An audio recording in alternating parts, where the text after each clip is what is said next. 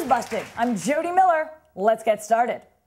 German Chancellor Angela Merkel regrets asking President Obama for help in handling the Greek economic meltdown.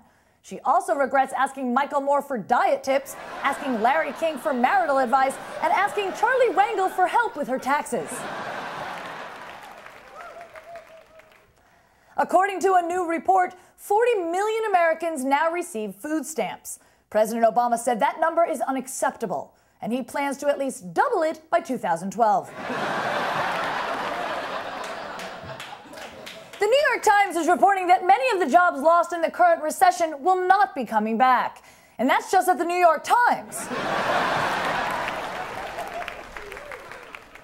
President Obama denies that he has reacted slowly during the first weeks of the Gulf oil spill, which is true, considering it took him over 20 years to react to Reverend Wright.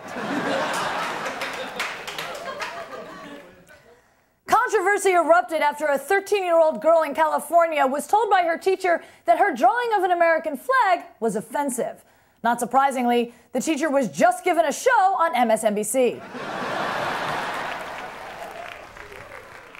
The man who coaches Tiger Woods on his golf swing has quit.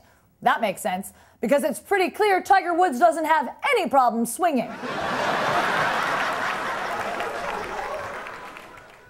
A new study shows that a mother's voice can release calming hormones in her children. Unless, of course, that voice belongs to Kate Gosselin.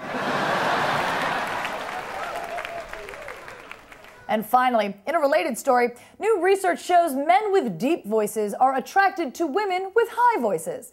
So say hello to Hollywood's newest couple, Brad Garrett and Clay Aiken.